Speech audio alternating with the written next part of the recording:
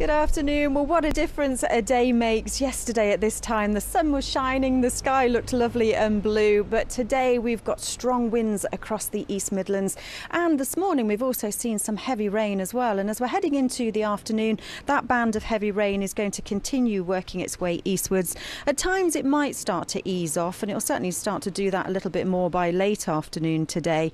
And it is mild, the air that's coming in, although it doesn't feel like it's standing out here with the strength of the wind. Highs of 12 Celsius, but through the evening and overnight, this is when we've got our yellow weather warning in force. Some very strong winds overnight, damaging gusts with us up to 60 miles an hour, if not a little bit more, taking us into the early hours of Thursday morning.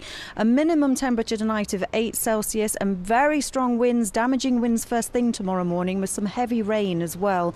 Now that will gradually start to clear, but we're in for a windy day, those gusts remaining strong even into the afternoon with a bit of sunshine out there, and one or two wintry showers quite possible as well. The daytime temperature at around 10 Celsius tomorrow.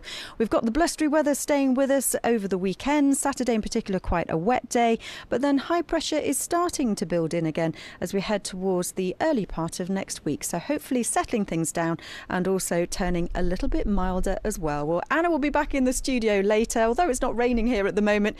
Just be nice to get back indoors and in the warm.